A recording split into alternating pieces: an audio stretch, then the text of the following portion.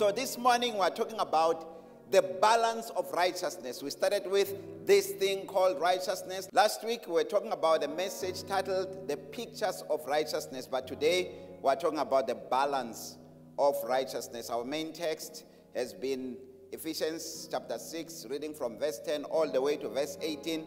But we're only going to do a few verses from verse 11 to verse 14. It says, put on the whole armor of God that you may be able to stand against the wiles of the devil. For we do not wrestle against flesh and blood, but against principalities, against powers, against the rulers of the darkness of this age, against the spiritual hosts of wickedness in the heavenly places.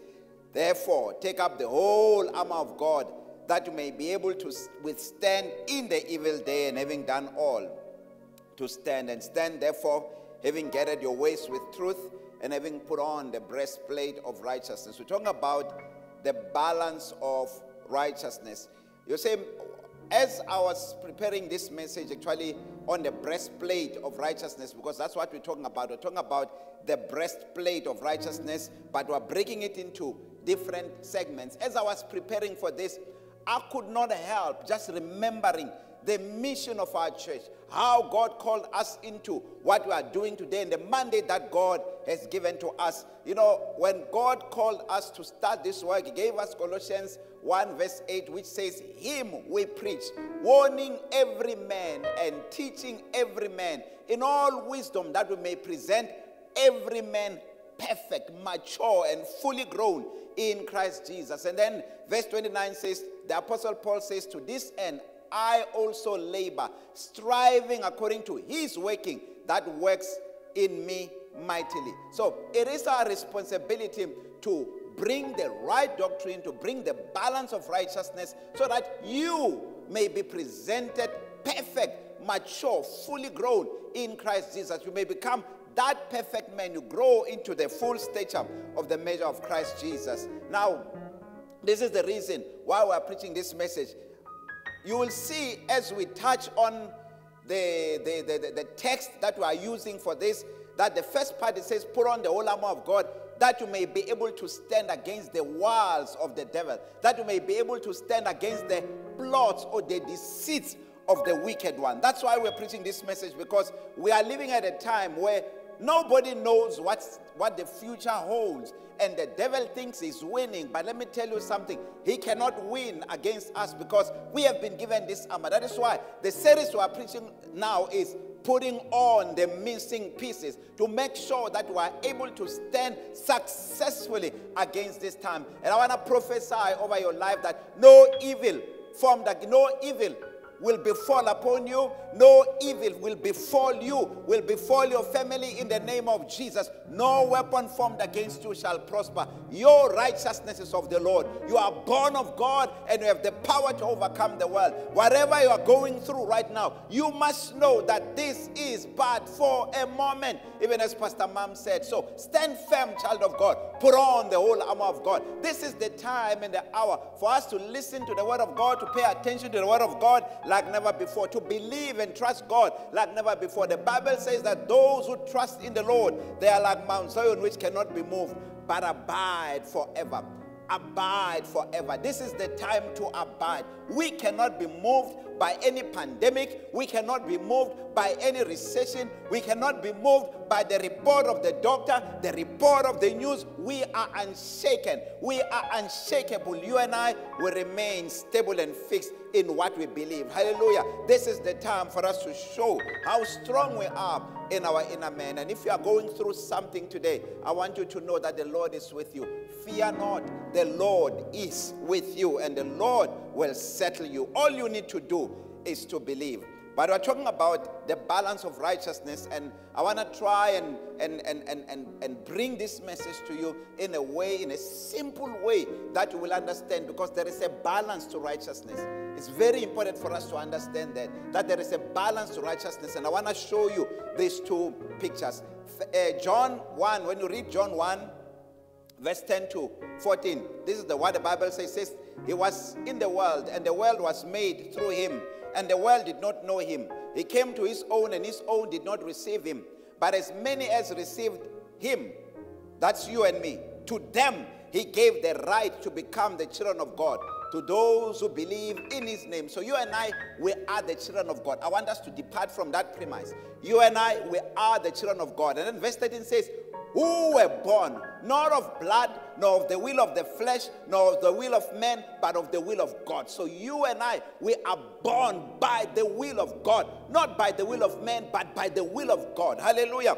And then verse 14 it says, and the word became flesh and dwelt among us, and we beheld his glory, the glory as of the only begotten of the Father, full of grace and truth. They say, yeah, he says, we beheld him. Underline that. We beheld him. We beheld his glory, the glory as of the only begotten of the Father, full of grace and truth. Jesus is full of grace and truth. As a matter of fact, he is grace and truth. And we need to depart from that premise to understand that as the righteousness of God, you and I, we are full of grace and truth because we are full of Jesus. Everything that we do, don't do on our own ability. You see, the thing is, when we talk about righteousness, where the production of fruit must be made manifest, it can appear like you are talking about performance in the flesh. No, you and I were born of God. You and I were not of the flesh. Remember, the Bible in the book of John 3 verse 6 it says, that which is born of flesh is flesh. That which is born of spirit is spirit. When we talk about you being righteous, man, it is the spirit facts affecting your body. It is not the other way around. The performance of the flesh, it cannot be acceptable before God, even as I highlighted this last week, unless it is by the Spirit of God. When we say you are the righteousness of God, what we are saying is that you are no longer living for yourself. You are no longer responsible for yourself. You are no longer producing, but the Holy Spirit is producing in you. Hallelujah. Understand that. That is the Holy Spirit who is at work in your life. And I want to emphasize that part today so that you understand that when you yield to him, he is able to move in your life like never before. When you try so hard, when you look at yourself, it becomes so difficult. Remember also in the wilderness, John 3, Jesus talks about this, says, as Moses lifted up the serpent in the wilderness, even so must the Son of Man be lifted up. When you look in the wilderness, what happened? They were commanded to look at the bronze serpent. Everyone who looked at the bronze serpent, they lived. Even at this time, I don't care what you are going through. Okay, I care about what you're going through. But what I'm trying to say is that if you take your eyes away from yourself and look at the master, that is where the secret is. That is how you cast your burdens upon him. You don't cast your burdens to him and then you look at yourself. You cast your burdens to him and keep your eyes fixed at him. As Moses lifted up the serpent, even so must the Son of Man be lifted up. Why must the Son of Man be lifted up? So that we, this generation, can look to Jesus, the author and the finisher of our faith. Remember that which is born of flesh is flesh. Before you were born again, you were born of flesh. But now that you are born again, you are no longer born of flesh. You are no longer born according to the will of man, but of the will of God. Hallelujah. I love this message because it brings a balance to righteousness. You know, last week I talked about the fact that there is no performance required in justification. Your part is to believe. Your part is to yield, is to be, to obey righteousness and become a slave of righteousness. Just like before you were born again, you obeyed your nature of sin and you became a slave of sin. The life of a believer is a life of yielding. Hallelujah. And then John chapter 15 verse 2, it says, every branch in me that does not bear fruit, he takes away. And every branch that bears fruit, he prunes, that it may bear more fruit. And then in John 15:4, he says, abide in me and I in you, as the branch cannot bear fruit of itself unless it abides in the vine. He says, neither can you unless you abide in me. Why am I emphasizing this? To say to you, the production of fruit is not your function. It is the function of the Holy Spirit in your life. That is why I want you to be concerned if there is no results in your life. No, you cannot tell me that there is no results in your life. You are trying so hard. No, let me tell you, the word of God works for everybody who is diligent in it. And I'm going to show you today. Stay right where you are. Pay attention to this message because today you are going to move to the next level. Now, we have been using Titus chapter 3, verse 3 to 8. And today I want to read it in the Amplified Classic Edition. I think I read it. It in the Amplified Classic Edition last week. It says, "For we also were once thoughtless and senseless." Titus 3, verse 3 to 8. For we also were once thoughtless. I want you to see, it talks about the past. We talk about the balance of righteousness before and after, because there is a before and there is a after. So I want you to pay attention to that. It says, "For we were once thoughtless and senseless, obstinate and disobedient, deluded and misled. We too were once slaves to all sorts of cravings and pleasures, wasting our days in malice and jealousy and envy, hateful, hated, detestable, and hating one another. But when the goodness and the loving kindness of God, our Savior to men, as a man appeared," our Savior, Jesus Christ, He saved us, not because of any works of righteousness which we have done. Underline that. We were not saved by any works of righteousness which we have done, but because of His own pity and mercy, by the cleansing bath of the new birth, regeneration and renewing of the Holy Spirit, which He poured so richly upon us through Jesus Christ our Savior. He did it in order that we might be justified by His grace. He did it in order that we might be justified by His grace, by His favor, wholly undeserved, that we might be acknowledged and accounted as conformed to the divine will in purpose, thought, and action, and that we might become heirs of eternal life according to our hope. This message is trustworthy, and concerning these things, I want you to insist steadfastly, so that those who have believed, trusted in, and relied on God may be careful to apply themselves to honorable occupations and to doing good. For such things are not only excellent and right in themselves, but they are good and profitable for the people. Now, let me read Titus 3, verse 8 in the New King James Version. It says, "This is a faithful saying, and these things I want you to affirm constantly, that those who have believed in God should be careful to maintain good works." And then he says this, underline this part that I'm about to read. He says, "These things are good and profitable to men." Hallelujah. These things are good and profitable to men, especially at this time. He says, "This is a faithful saying, and these things I want you to affirm constantly, that those who have believed in God should be careful to maintain good works."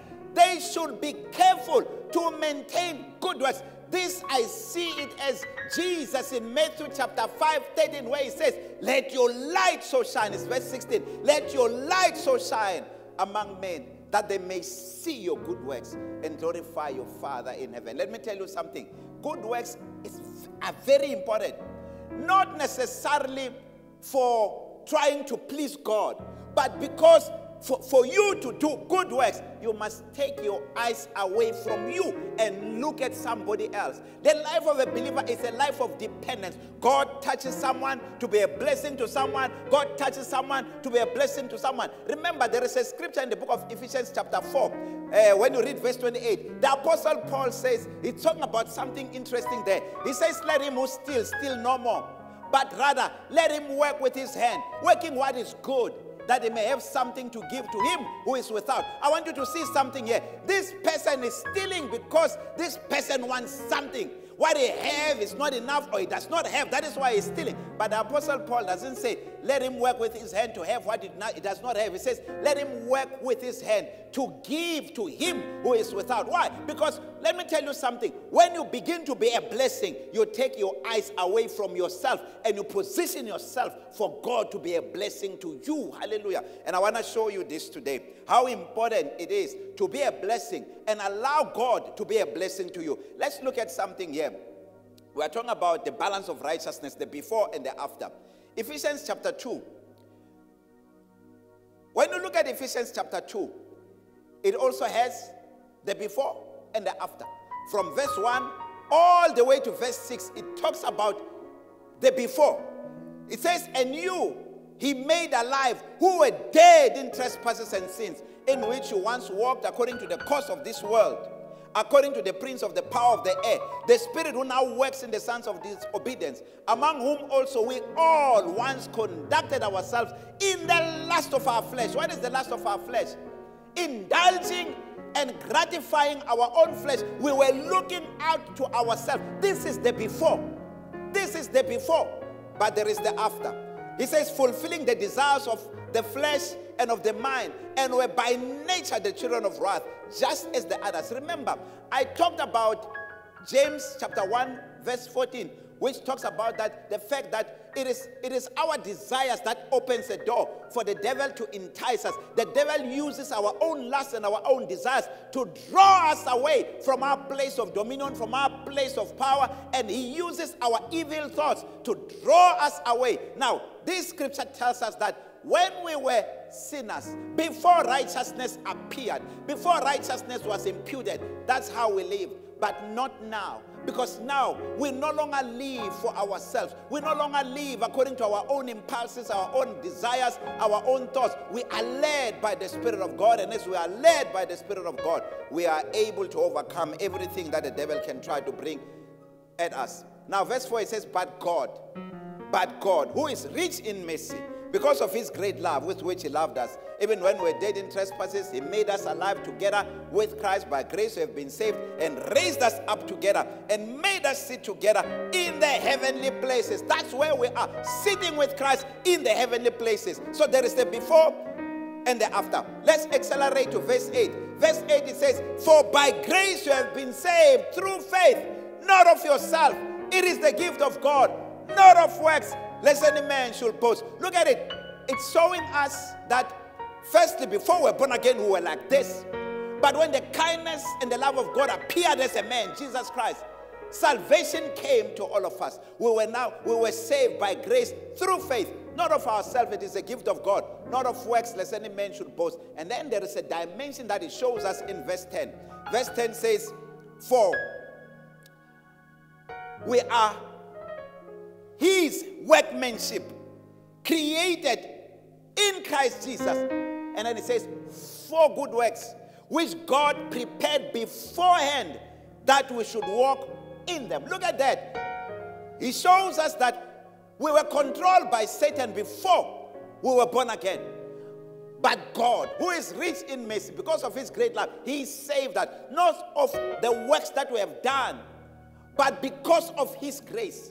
And then it says that God is the one who created us, but he created us for good works. Have you ever noticed that? I want you to meditate on this scripture. The Bible says we are his workmanship, created in Christ Jesus for good works. Let me tell you something. The importance of good works at this time is that many people are being perplexed. Remember, the Bible talks about the government on the shoulders of Jesus. Unto us a child is born, and unto us a son is given. And the Bible says, and the government shall be upon his shoulders. Why? Where are the shoulders? The shoulders are in the body, you and me. It is so crucial at the hour we are living in for the church to understand that we are on this earth as a light, to provide light where people do not know what to do. We have the solution. That is why God has given us the wisdom of God. That's why the Bible tells us in 1 Corinthians 1 verse 30 that Christ has been made unto us wisdom from God, and righteousness, and redemption, and sanctification. Jesus Christ is our wisdom, is our righteousness. So on this earth right now, we represent him. Look at Jesus when he was on this earth. He never busied himself with himself.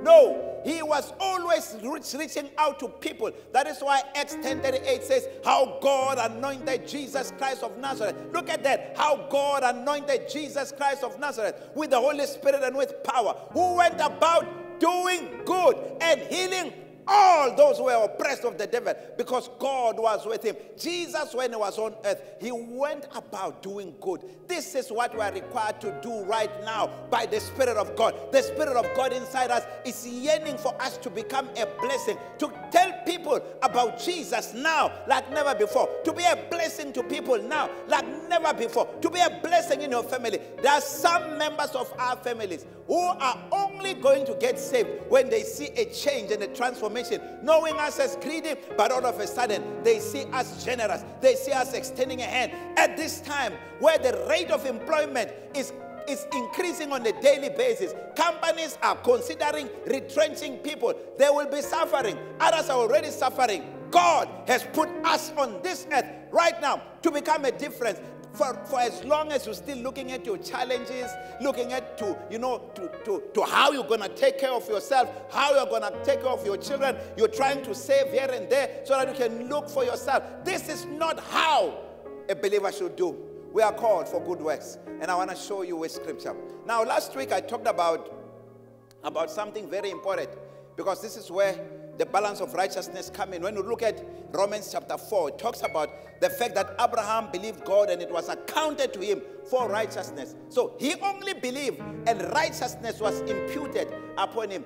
Abraham received his justification by only believing. But then James comes with another dimension where he says Abraham was not only justified by believing, he was justified also by his works, that after he was made righteous, God came and demanded Isaac to see where Abraham's heart is. Pastor Steve put it right when he says this time God is looking for the hearts. God is interested in your heart. God is not interested in the things that you do. God is interested in your heart. Demonstrate how your heart looks like, because your heart looks like the heart of God. Your heart represents who God is on this earth. Remember, the Bible says, for God so loved the world. And what did he do? He gave his only begotten son. This is the time and the hour for us to display the heart of God on this earth. So God called for Abraham to give Isaac. He was not even interested in Isaac. He was interested in Isaac's heart, to see where Isaac's heart, Abraham's heart was. And not only that, God wanted to see if Abraham depended on him, if he knew where Isaac came from. At this time, you need to know where your Isaac comes from. And when God calls for your Isaac, you must give your Isaac without worrying. Someone says, no, but when I gave Abraham, when he gave Isaac, God did not take Isaac. Let me tell you something. God saw, that is why the Bible says that when Abraham was going to the mountain, he saw God raising Isaac from the dead. In the eyes of God, Abraham killed Isaac, because everything about him was pointing to that. From the moment God said, bring me now your son, Abraham saw Isaac as already given. You understand? Now, God wanted to see if Abraham understood who he was. Do you understand who you are right now? That when we say you are the righteousness of God, we mean that God is your father. You are now a child of God. Don't depend on yourself. Depend on God. This is the time for you to submit your marriage before God, to submit your business before God, to submit your finances before God, to submit your calling before God, to submit your ministry before God, to submit everything before God, because this is the hour where God wants to demonstrate to the world that his son is alive. And for as long as we look out for ourselves, we always want to take care of ourselves. We are not a blessing to anybody. We are not representing Jesus on this earth. This is the time. And this is not just for the pastors. This is for every righteous person. That is why we're talking about the breastplate of righteousness. If you don't understand the balance of righteousness, many people are going to be so deceived, I'm telling you. I want to show you a scripture. I want to show you a scripture quickly, which this scripture bothered me so much as a young believer growing up. Bothered me so much. And I couldn't understand what this meant. I mean, man, what I asked myself, what does Jesus mean by this? Matthew 7:21, where he says, not everyone who says, Lord, Lord, will enter the kingdom of God, but he who does the will of my Father in heaven.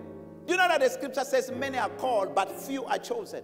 You remember when there was a wedding, I think it's in Matthew chapter 22. In that wedding, the Bible says that the king had a wedding for his son, and he invited many to come. Then those that were invited, they started making excuses and so on. And then he says, go to the highways, call them to come because there is so much space. And then they went and they brought, and the hall was full. The Bible says the king then went inside, and he found one person in there who was not wearing a wedding garment. And then he went to him and said, friend, what are you doing here without a wedding garment?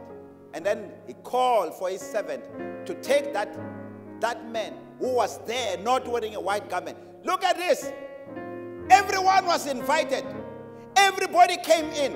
but this one was not wearing a wedding garment. What does the wedding garment represent? What does Jesus mean when he says, not all who says, Lord, Lord, will enter the kingdom of God, but those who do the will of my Father? And I want you to note something here. When he says those who do the will of my Father, he's not talking about doing the will of the Father out of your own ability, out of your own strength. It talks about you yielding to the Holy Spirit and allowing the Holy Spirit to be the one that performs in your life. There is such a thing as the garment, a wedding garment that every righteous person must wear, representing Christ at this hour. The wedding garment is not your provision. It is the provision of God. It is the type of the Holy Spirit. You cannot do the work of the ministry without wearing that garment. You cannot stand as a righteousness of God without wearing that garment. It's like the branch that is disconnected to the vine. That branch must be cut. And then the Bible says it withers and eventually it is cast into the sea. We're talking about the balance of righteousness. It's very important for us to realize that the moment we get born again, the Holy Spirit takes residence in our lives. And when the Holy Spirit takes residence in our lives, we cannot remain the same. We cannot live life the way we used to live life before, controlled by our flesh, controlled by the impulses of our thoughts. No.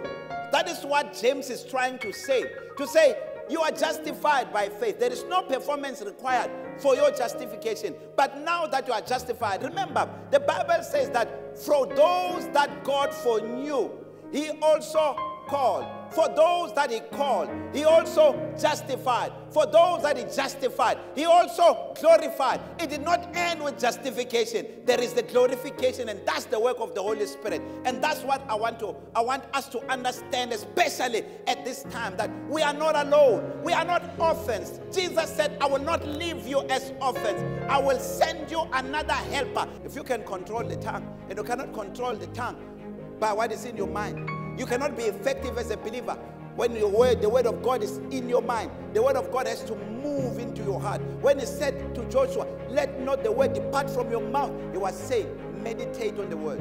Meditate on the word. There is a blessing of the meditating man, because that's where revelation comes from. At the hour like this, we need revelation.